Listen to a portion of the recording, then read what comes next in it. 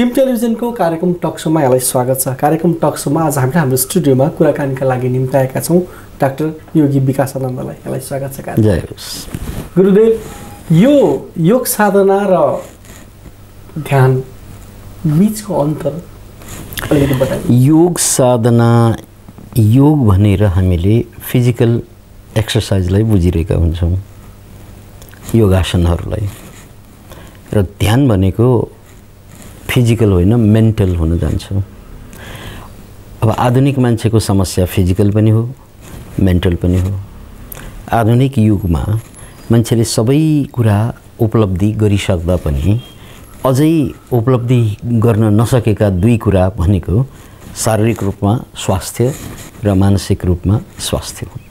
त्यसकारण योगको नियमित अभ्यास यसले शरीरलाई स्वस्थ राख्न मद्दत गर्छ र ध्यान साधनाले मान्छेलाई मानसिक रूपमा ह्याप्पी यानी खुसी हुन मद्दत गर्छ।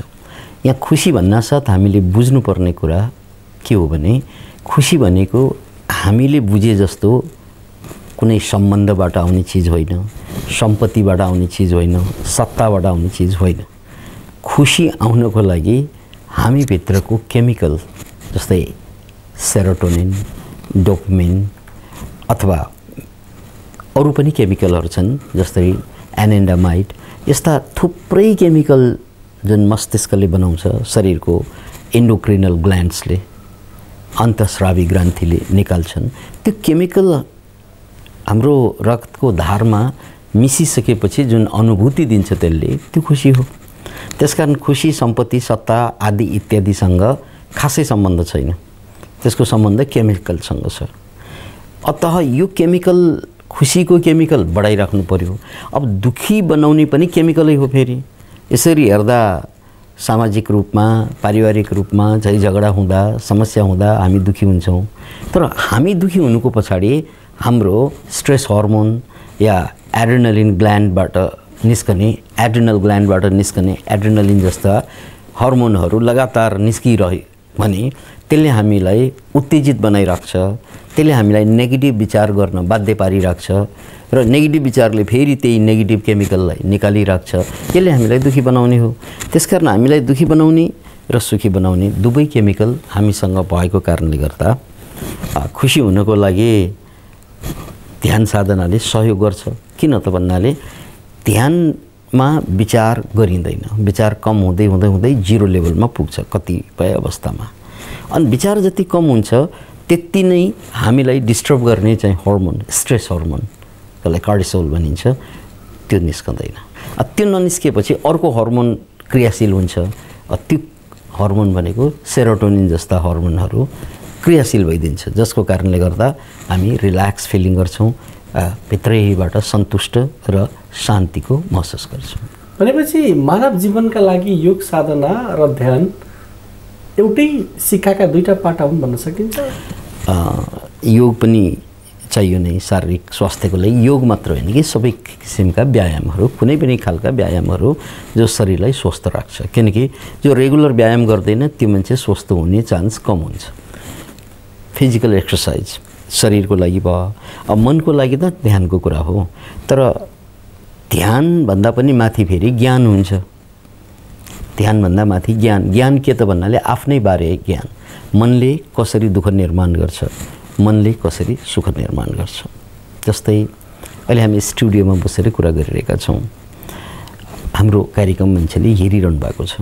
त्यो हेरिरहने मान्छेले हाम्रो यो कार्यक्रमलाई कन्सन्ट्रेटेड भएर हेरिरहन सक्नुभयो भने उहाँलाई यो कार्यक्रमबाट आनन्द आउँछ। होइन उहाँको ध्यान भट्किरहेको छ परिवारका कुराहरूमा अथवा भविष्यमा या पास्टमा ध्यान यानि मन डुलिरहेको छ भने यो कार्यक्रमबाट खुसी हुन सक्दैन। त्यसकारण यो बहुत गजबको कुरा। यो खुसी भन्ने चिज मैले अघि भनिहालेँ यहाँलाई। खुसी भनेको पनि केमिकल हो, शरीरले बनाउने केमिकल। दुःख पनि केमिकलै हो। तर यो सुख र दुःखलाई क्रियाशील बनाउने यो केमिकल कुन बेला क्रियाशील हुन्छ त भन्नाले जब हामी नकारात्मक विचार गर्छौँ त नकारात्मक केमिकल एक्टिभेट भइदिन्छ।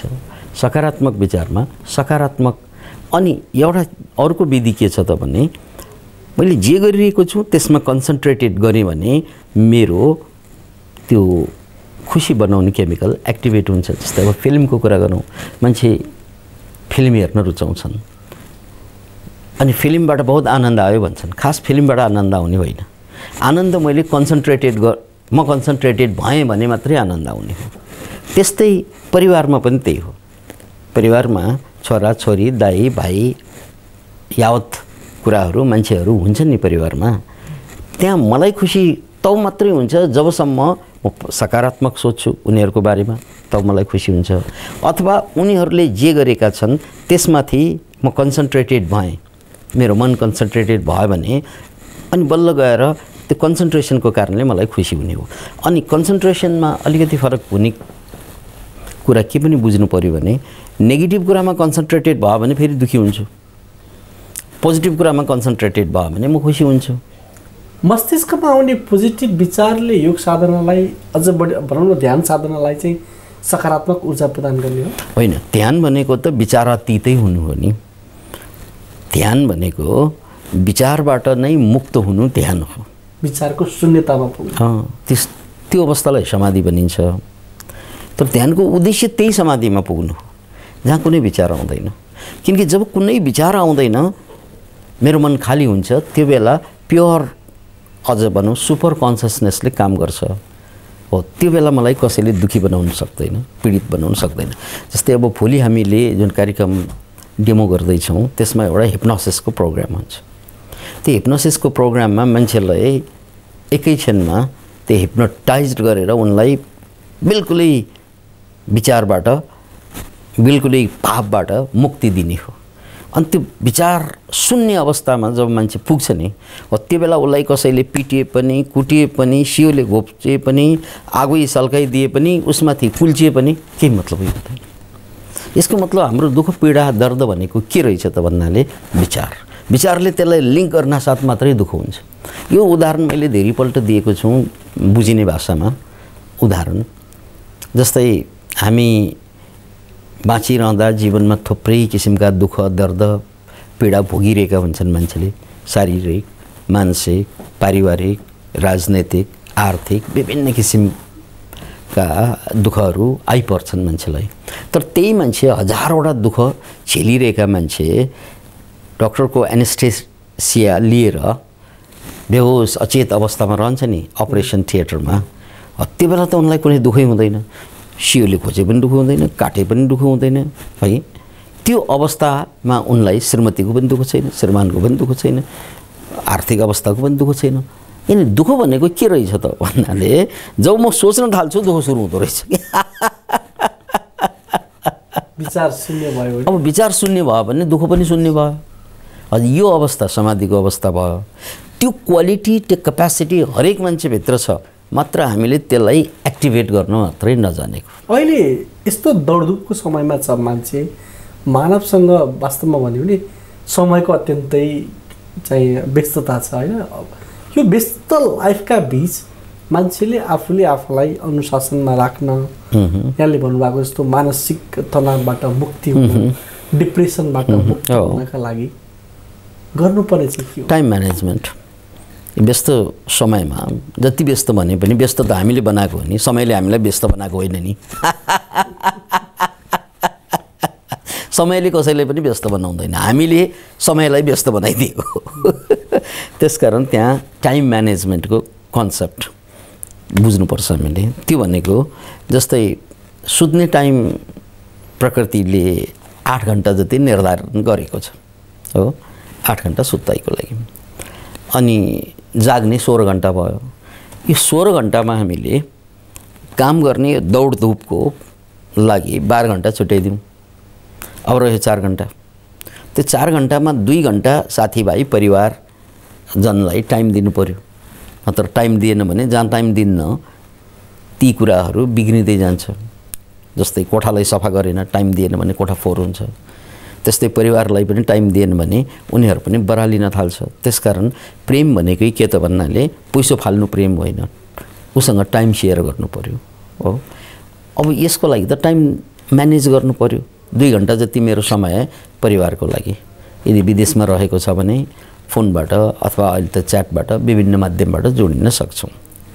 यसरी 2 घण्टा परिवारको लागि। अब 1 घण्टा 2 घण्टा अर्को बाँकी छ नि, त्यो 2 घण्टा मैले आफ्नो लागि छुट्याउनु पर्छ। टाइम म्यानेजमेन्ट भनेको बिहान चाहिँ 4 बजे या 5 बजे 6 बजे नै सही, जति बजे उठे पनि पहिलो काम मैले अरू केही नगरिकन त्यो पहिलो समय आफूलाई दिनु पर्यो टाइम म्यानेजमेन्टमा। अनि यसरी आफूलाई समय दिएर जब म फिजिकल्ली बलियो हुन्छु, साइकोलोजिकल्ली स्थिर हुन्छु, अनि समाजसँग मैले डिल गर्दा समाजका सारा समस्याहरू म सल्टाउन सक्ने हुन्छु।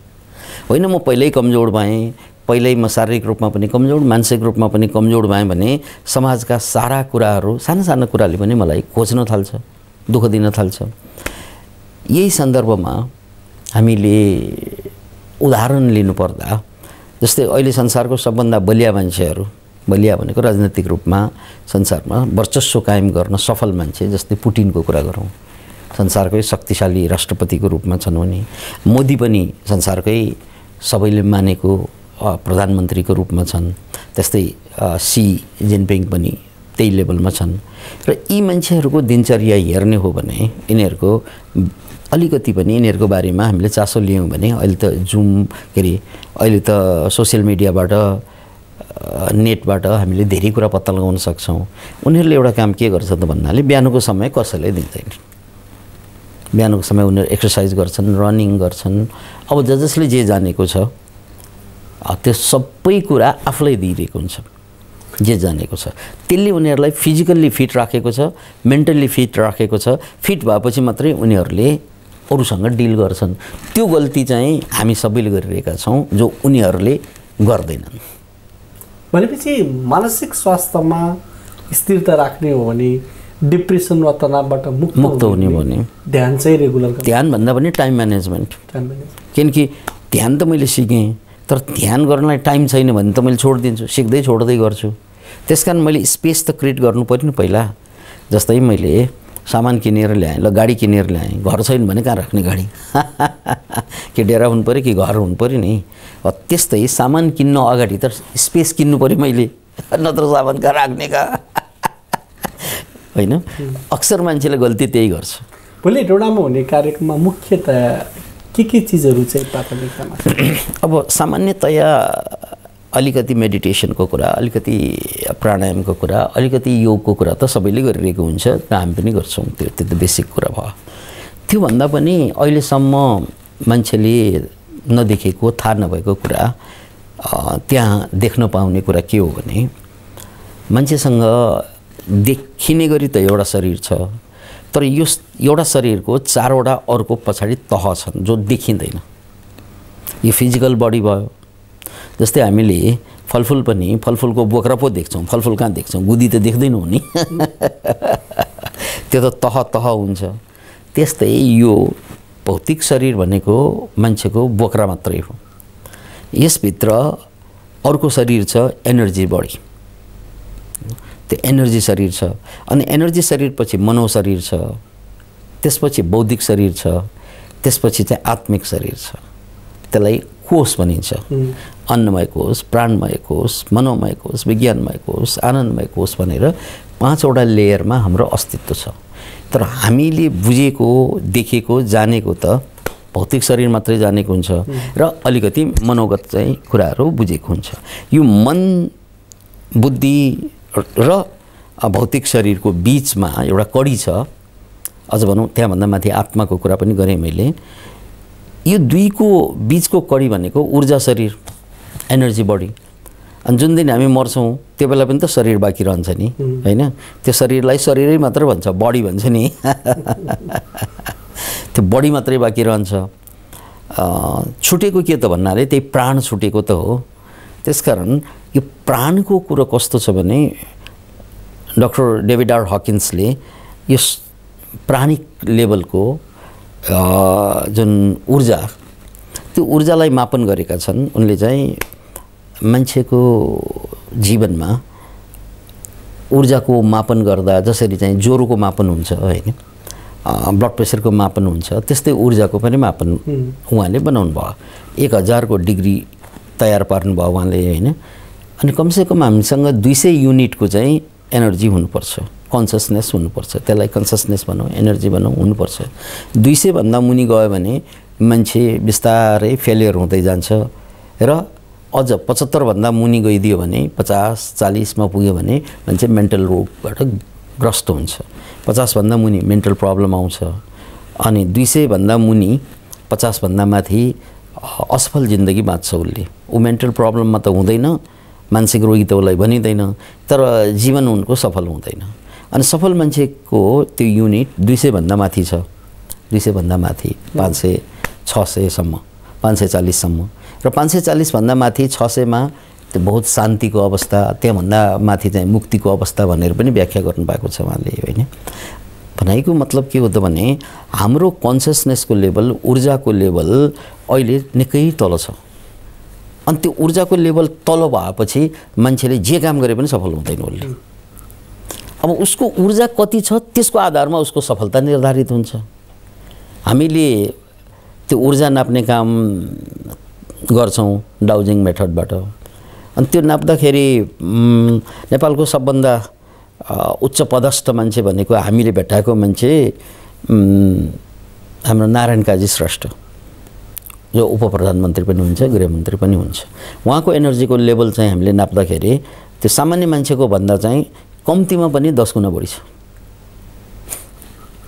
कम्तीमा पनि 10 गुणा जति चाहिँ बढी देखियो अनि उहाँ भन्दा मुनिका मन्त्रीहरुको पनि नाप्यौं उहाँहरुको चाहिँ सामान्य मान्छे भन्दा कम्तीमा चाहिँ 6-7 गुणा बढी छ मेयरहरुको नाप्यौं पोखरादेखि लिएर अब भोलि त्यहाँ मेयर आउनुहुन्छ भने उहाँको पनि नापौँला त्यो एनर्जी उहाँहरुको कमसेकम सामान्य मान्छेको भन्दा चाहिँ 4-5 गुणा बढी छ सामान्य मान्छे भनेको जसको पोजिटिभ एनर्जी छ उसको भन्दा 5 गुणा जति एनर्जी माथि नभइकन मेयर बन्नै सक्दैन वडा अध्यक्षहरुको नाप्दाखेरि कमसेकम 2-3 गुणा चाहिँ बढी देखियो यसको मतलब के त भन्नाले म कति सफल हुन्छु जीवनमा कति माथि पुग्छु भन्ने कुरा त मेरो एनर्जीले निर्धारित गर्छ यो एनर्जीलाई बढाउने पनि त विधि होला नि त्यही त साधना भनेको त्यही भने यो जति पनि विधिहरु साधनाहरु छन् त्यसले इन्स्ट्यान्टली पनि बढाउन सकिन्छ अन द स्पट जस्तै मेरो एनर्जी ठिकैको छ 2 इन्च एनर्जी हामीले यसलाई बुझिने भाषामा 2 इन्च एनर्जी छ भने ठिकै छ मेरो जीवन चाहिँ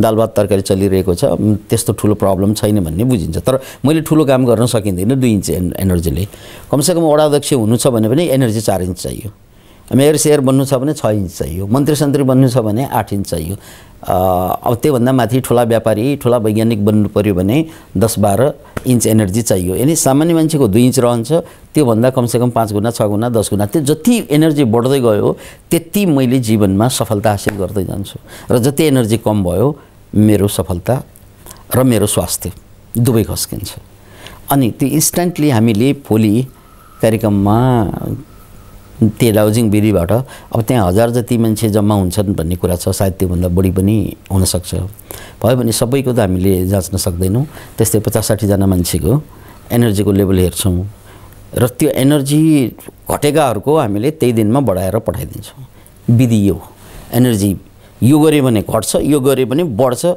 त्यही देखाइदिन्छौं किनकि विचारकै कारणले एनर्जी बढ्ने हो यदि मेरो विचार पोजिटिभ मैले बनाउन सके भने बढ्छ विचार नेगेटिभ भयो भने घट्छ सिम्पल कुरा अनि विचार नेगेटिभ गर्दा कति एनर्जी घट्छ त्यो पनि देखाइदिन्छौं त्यही अन द स्पट अनि विचार पोजिटिभ भयो भने कति बढ्छ ध्यान गर्दा कति बढ्छ प्राणायाम गर्दा कति बढ्छ मन्त्र योग गर्दा कति बढ्छ त्यो सबै कुरा हामीले अन द स्पटै गर्ने भएकोले यो एक किसिमबाट प्रवचन भन्दा पनि यो प्रायोगिक कक्षा भयो यो सेमिनार भयो मान्छेले आफ्नो खुसीका लागि धेरै खालको मेहनत गरिराखेको हुन्छ यद्यपि खुसी चाहिँ भेटिराखेको हुँदैन यसको कारण चाहिँ के हो किनकि खुसी भित्र छ उ बाहिर खोजिरहन्छ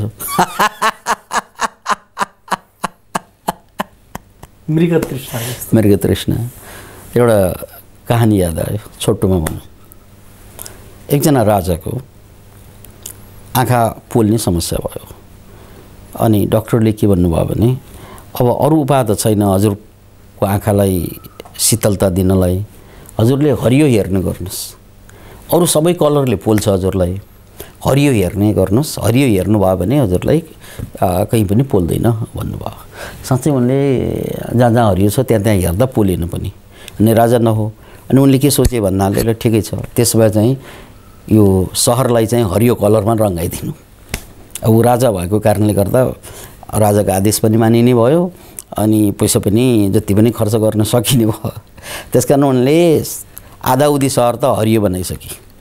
अनि त्यतिकैमा एकजना फकिर उनको दरबारमा आउँछन्, महाराज बहुत मूर्खता भयो, अब सहर त हरियो बनाउला, मान्छेलाई कसरी हरियो बनाउने,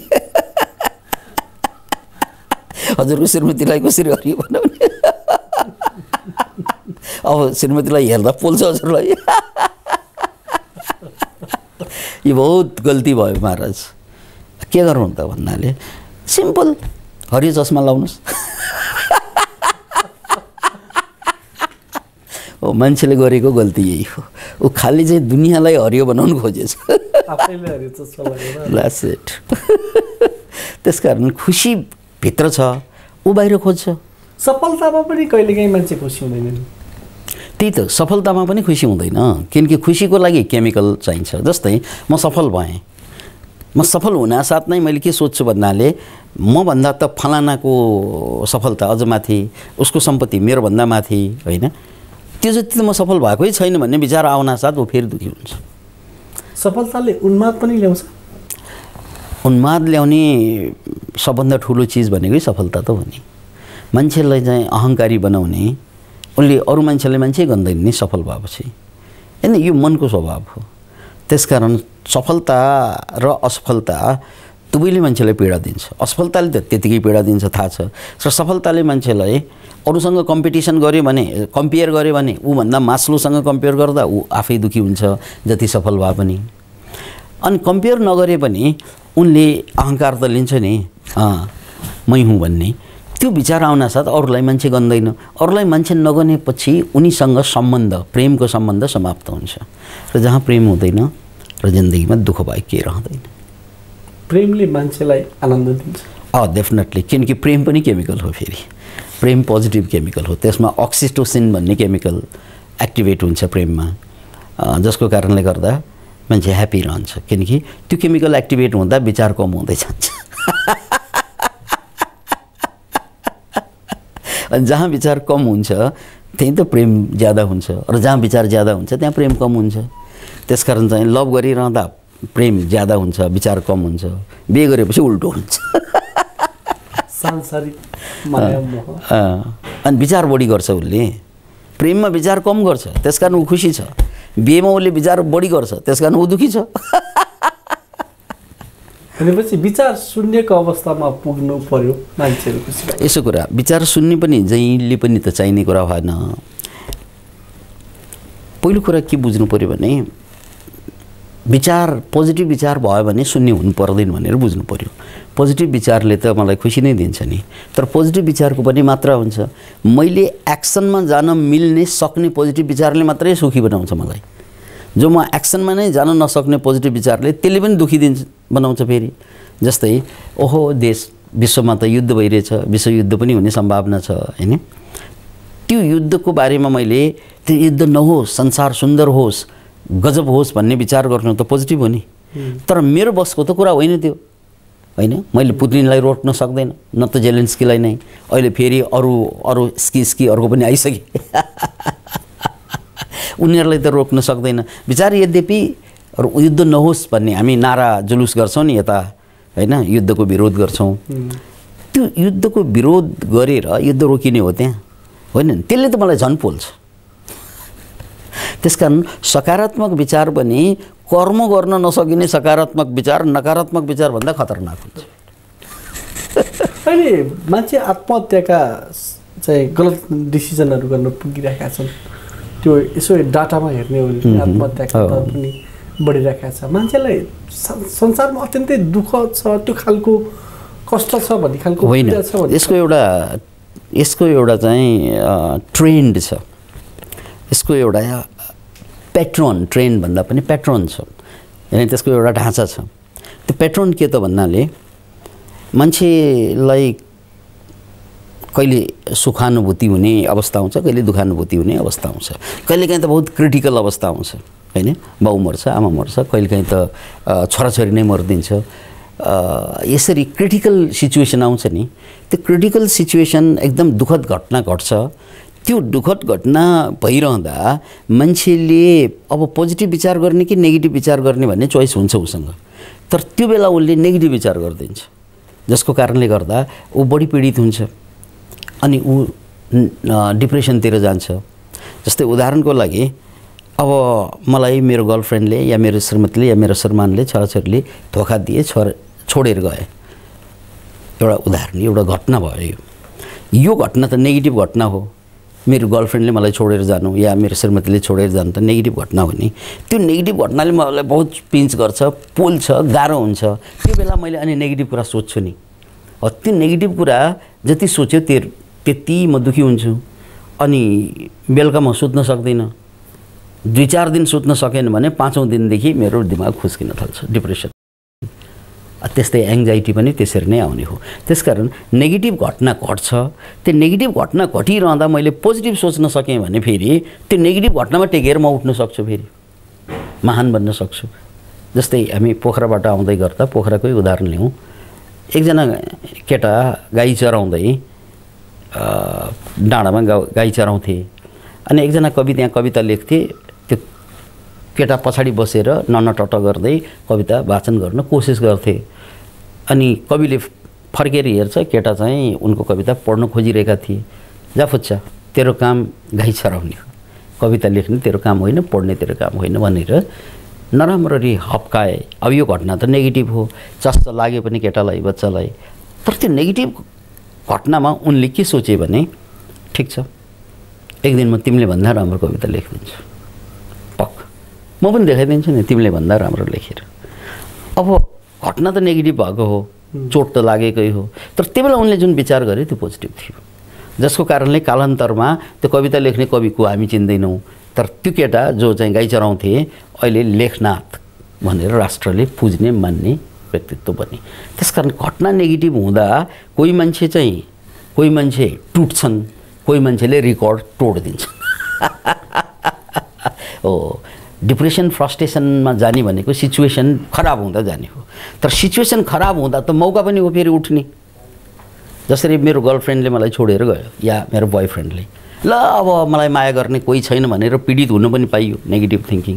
पोजिटिभ, वाह यो त अवसर हो नि, उनले पो छोडेर गयो, अब बाँकी जोडिन्छ, द्याट्स ऊभन्दा राम्री, ऊभन्दा राम्रो आउने द्वार खोलिन्छ, राइट। यसरी पोजिटिभ विचार गऱ्यो भने त फेरि त्यो त मौका हो नि। फेरि यति सुनेपछि फेरि चाहिँ यो भाग्य हामीलाई भएन भनेर पीडित हुने कति होलान्।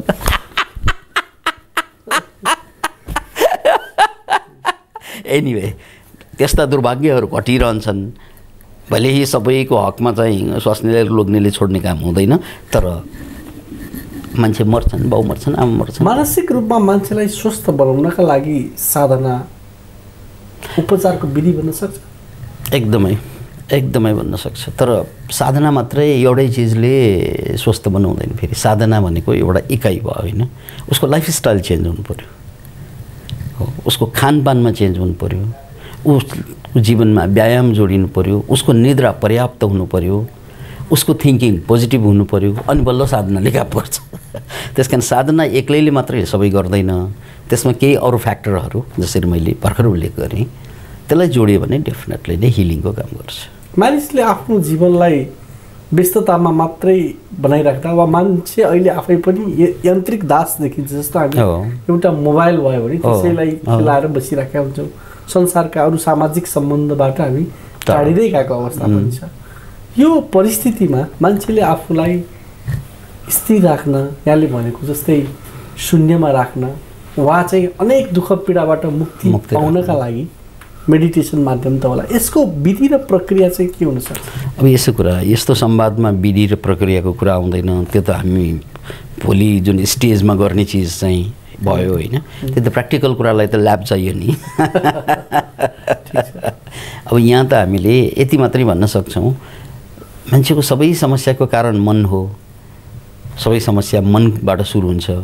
त्यसकारण सबै समस्याको समाधान पनि मनैमा हुन्छ। जसरी हेटौडामा कोही मान्छे लडिन्छ भने उठ्ने चाहिँ चितवनमा गएर हुँदैन, ऊ हेटौडामै उठ्नुपर्छ। जहाँ लडिएको छ त्यही टेकेर उठिन्छ। र मैले धेरैपल्ट दिएको उदाहरण अर्को के छ भने जस्तै उकाली र ओह्राली भन्ने दुईवटा शब्द छ होइन। उकाली र ओह्राली कुरा त उल्टो हो नि। ओह्राली भनेको झर्ने कुरा भयो, उकाली भनेको चढ्ने कुरा भयो। तर स्पटमा गएर डिक्सनरीमा हेर्दा दुई शब्द हुन्छ। स्पटमा गयो भने एउटै चिज हुन्छ त्यो। उकाली पनि त्यही हो, ओह्राली पनि त्यही हो।